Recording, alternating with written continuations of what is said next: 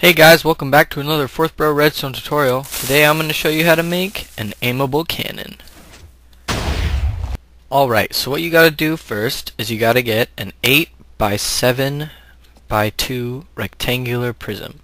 And then on one side of that, on the 7 length side, 1, 2, 3, 4, 5, 6, 7, you're going to place 5 blocks on the edge. This is going to be the front of your cannon. And then what you want to do is you want to go back 1, 2, 3, 4, 5 on both edges and the middle, but leave the these two spaces open.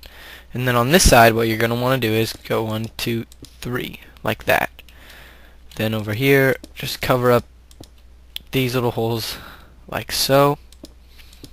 Extend this all the way up, but don't put one there.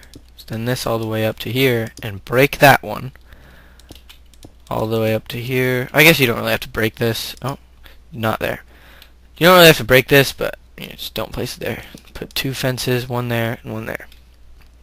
Alright, so next you're going to want to come around to this side over here like that. Go down 1, over 1, down 1, over 1, down 1, over 1, down 1, over 1 4 times, so that whoops, it's right below that area. This is what's going to set off the bottom of the charge.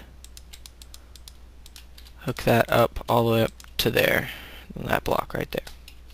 Same thing on the other side. Down 1, over 1, 4 times. 4 repeaters, no delay on them at all. And then a bit of redstone there. Repeater facing that way, repeater facing that way, no delay on either of them. Extend it all the way to the end. Good right there. Then what you want to do is place your water right there and right there. Then you want to come back over here and extend this out, this bit right here. 1, 2, 3. 1, 2, 3, 1, 2, 3. Then only on the bottom, only extend it out 2. Break these 2 bits. Actually, you're going to end up breaking it anyway. But what you got to do is you got to come around to the front here, break this, place a torch there. Then 1, 2, 3, 4, 5. Just go until it breaks. Okay, there it is. Put the block back. Place these. And now you're going to place repeaters facing that way, all with 3 ticks of delay. All the way back. You gotta make it sure it's 3 ticks, otherwise your cannon might not shoot properly. And then don't put one back here, put a redstone torch there. Wire leading all the way around it, just in case. Come back to the front, place your torch down, should be off. That's how it's supposed to be. Put your button down, press it. Over here, light should turn on briefly, and turn off. It's a plan.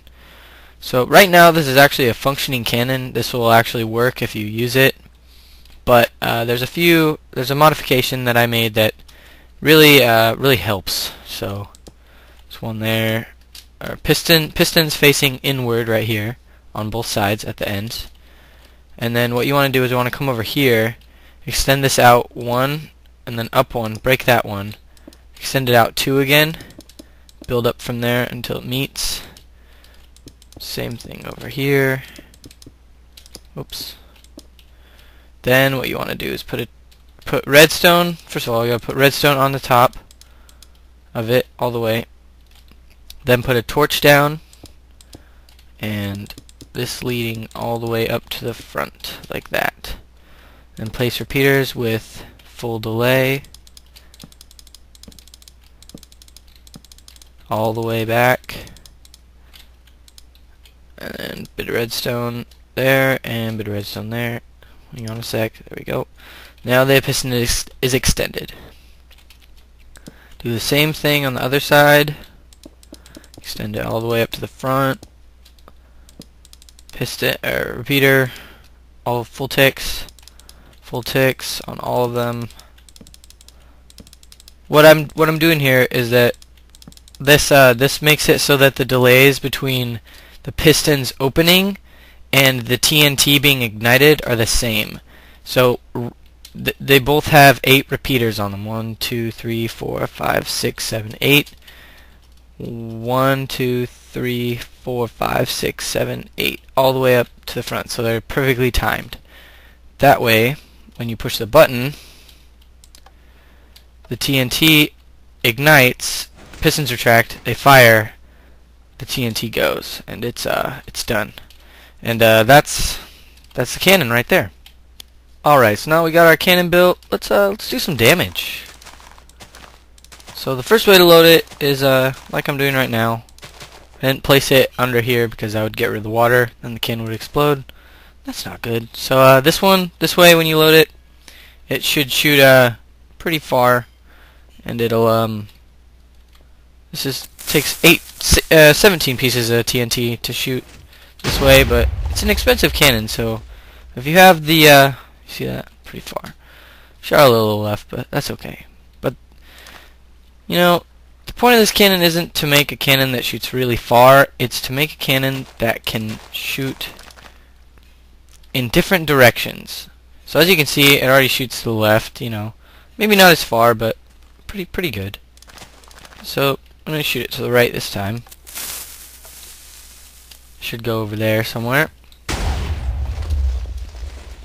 As you can see, it went to the left a little more, which is the point of the cannon. So you don't have to build a cannon right here to hit that area. You can just have this cannon, and you can go even more extreme. It won't go as far, but that's still good, you know. So I didn't have to build. No, it was a pretty decent distance, and as you can see, there's probably not. That's a big distance, and there's a big difference there, obviously. So oh, rain.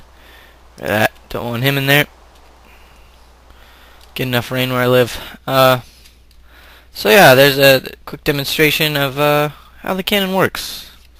Hope you guys enjoyed it, and have fun with your aimable cannon.